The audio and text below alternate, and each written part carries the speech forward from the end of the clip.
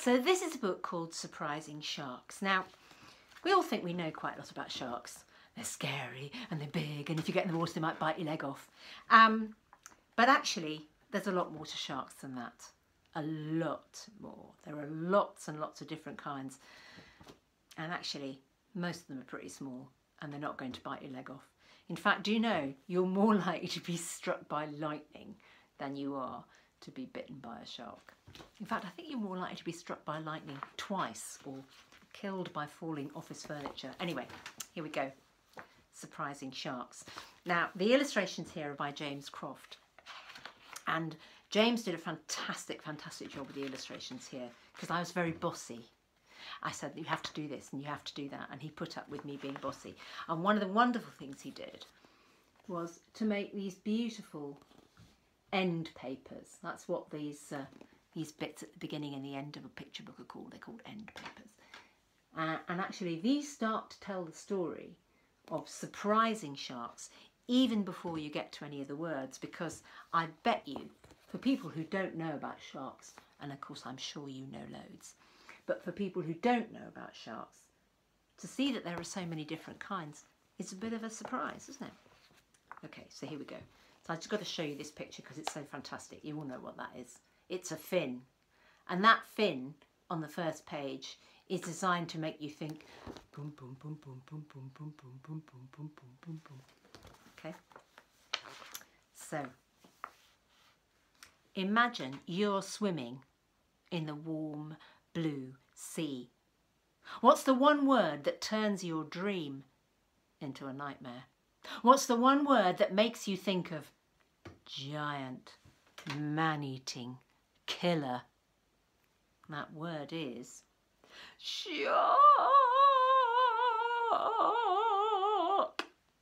What's up here? You see these little pink feet floating? Little feet, tasty. Now, when I read this to groups of 4-year-olds, I make them do a countdown from this page to the next page, because I get them to think. Well, what do you think I get them to think? What's going to happen next? You've got a big shark fin and little tasty feet floating in the water. What's going to happen next? 5, 4, 3, 2, 1. Ta-da! Well, of course, nothing. Because the shark is a dwarf lantern shark. The smallest kind of shark in the world. It's just about the size of a chocolate bar, not a giant, not a man-eater, and only a killer if you happen to be a shrimp. So the very clever thing that James did with the illustration here was that he made this fin look very big by making it very close, and made the feet look very small and tasty by putting them quite far away, when really we were talking about a very tiny little shark, this dwarf lantern shark. You see, most sharks are not at all what you might expect. After all, who would expect a shark to have built-in fairy lights in its tummy, which some sharks do, or to blow up like a party balloon, like a swell shark, or even to lie around on the sea floor like a bit of old carpet? And that's what this kind of shark does. This is a shark called a woebegong, and they really do look like a scrappy old bit of carpet. And they're so well camouflaged on the sea floor that they just lie there and wait until something comes along, and then they move very fast because they've got very big mouths, and they open their mouths very fast, and whatever was swimming close has suddenly disappeared. And some sharks, of course, look like tools out of a monster's DIY kit. I bet you know what these are. This is a hammerhead shark and a saw shark. In fact, sharks come in all sorts of shapes and sizes. There are blue sharks and cookie cutter sharks. There are nurse sharks and angel sharks. And this one is a particular favourite of mine. You see this thing down the bottom here? That's a goblin shark. Look at that. Wow, it looks like a space alien, doesn't it? Isn't that fab?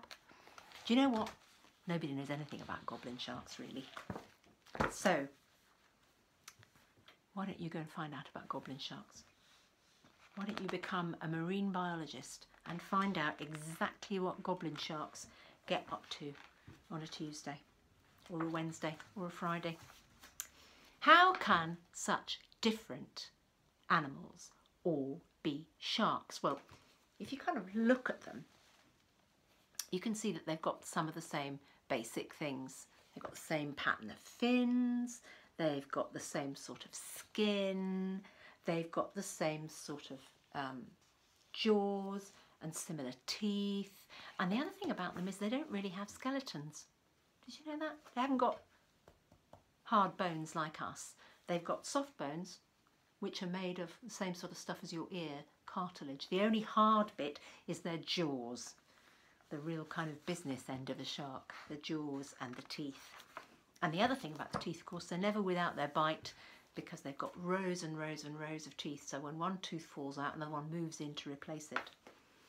And there's the inside of a shark, with that squidgy skeleton and the hard jaws and teeth.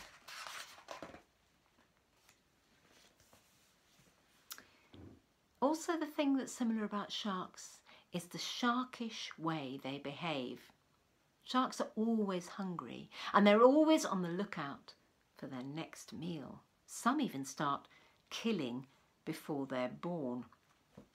Sand tiger sharks, which have live young inside their mum's tummy, they might start off with quite a few young in there, quite a few baby sharks in there, and then maybe just one or two get left because the biggest ones eat the littlest ones. Some sharks lay eggs and some give birth to live young, but all baby sharks are just like their parents, with teeth and the ability to hunt right from the start.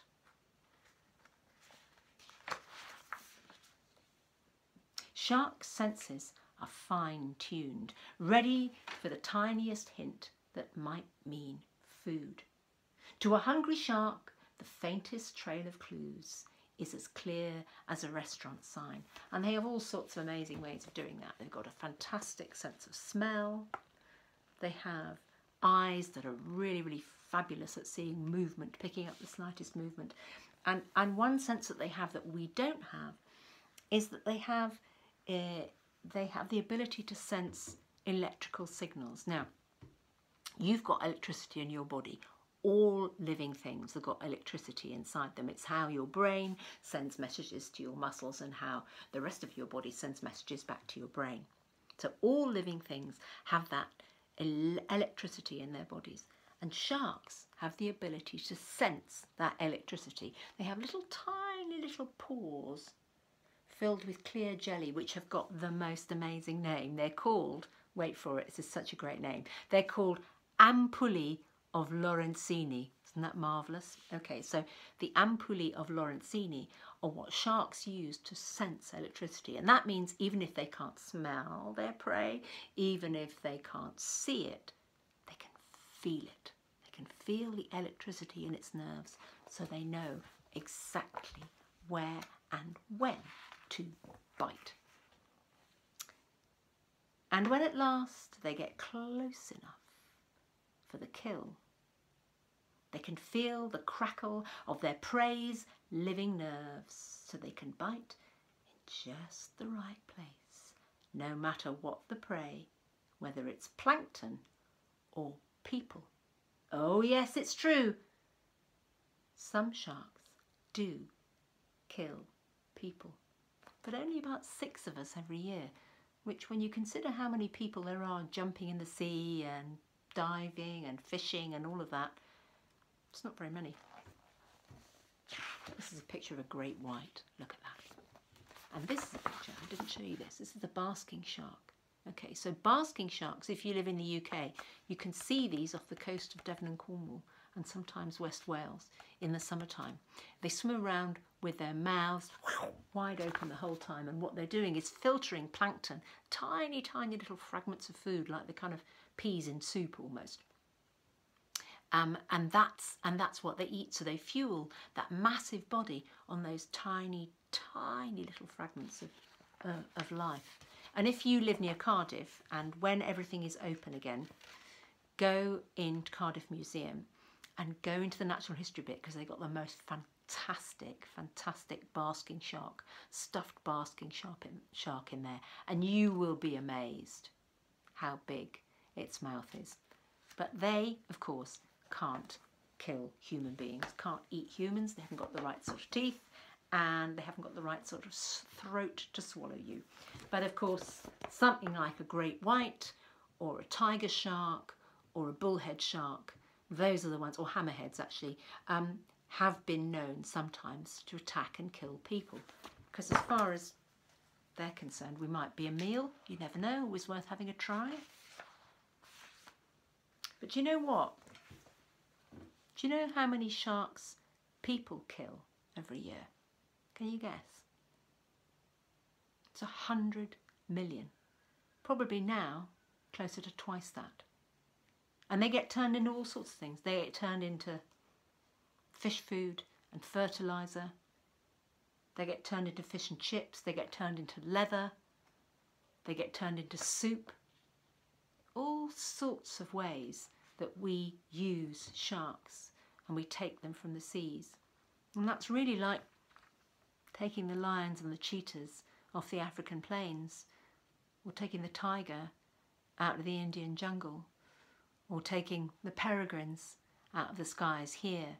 They're predators, they're hunters. They're a really, really important part of food chains in the ocean. And without them, everything is out of balance. So poor old sharks, 100 million or 200 million of those killed by us every year. So if you were a shark swimming in the warm blue ocean, the last word you'd want to hear would be human, wouldn't it?